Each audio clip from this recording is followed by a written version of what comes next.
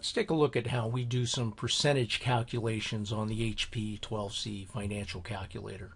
So there are several keys here: percent, change in percent, and percent of total that you can use. So the percent key calculates the amount corresponding to a percentage of a number. The change in percent computes the percentage change using the first number as the base, and the percent total computes the percent for a number that is part of a series of numbers. So let's try a couple of these here. So let's say you buy something for $175, so we'll enter that.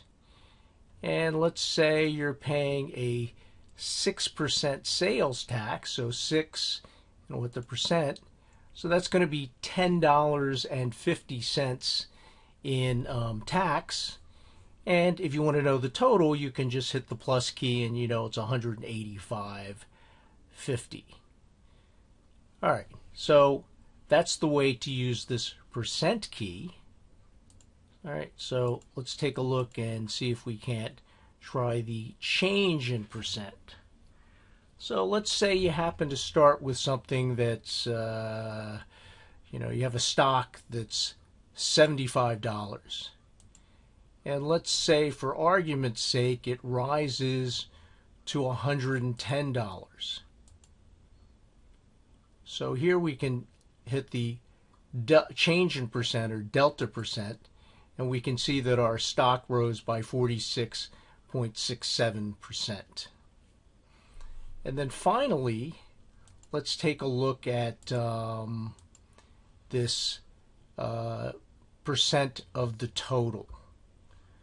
So you can put in a bunch of numbers here. For example, suppose we put in 15, enter, and then we have another number that's 75, and we add those together, we get 90. And suppose we had another group of numbers that was 60, we add that, and let me add 15, for example. All right, so I've got 165 here, and suppose I wanted to know what 30% of this total is. I would hit 30 and percent total, and I get 18.18%. So there's some fairly simple calculations you can do here using the HP 12C financial calculator, and they work quite nicely, right? Giving you percentage increases, for example, of a stock price, and you can also do it for falling stock prices. For example, let me just clear the registry here. So if you had that $75 stock and it fell to $68, then it fell by 9.33%. So kind of useful, something that you'll do a lot in business and finance, and quite easy to do on the HP 12C.